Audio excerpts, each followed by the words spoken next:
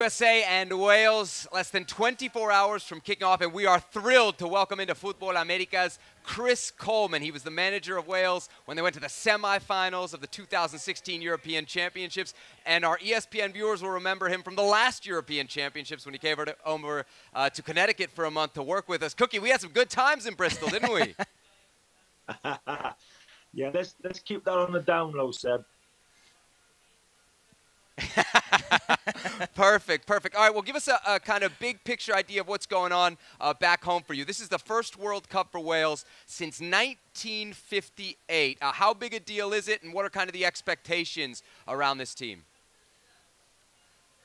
Well, it's a huge deal. It's something that we've been chasing for a long, long time. Of course, we were chasing big tournaments for a long time, and then we've got 2 European tournaments under our belt.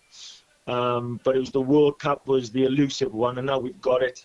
So there's a lot of excitement. We're going into this tournament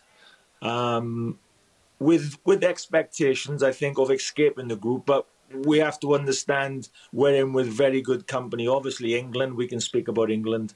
Iran will have something to say. But it's United States, I think.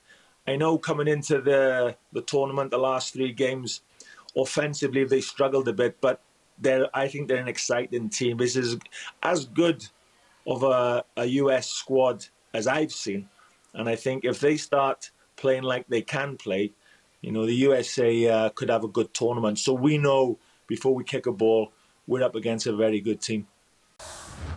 Well, thank you very much for watching ESPN on YouTube. For more sports highlights and analysis, be sure to download the ESPN app. And for live streaming, premium content, and let's not forget as well, ESPN FC 7 days a week. Subscribe to ESPN+.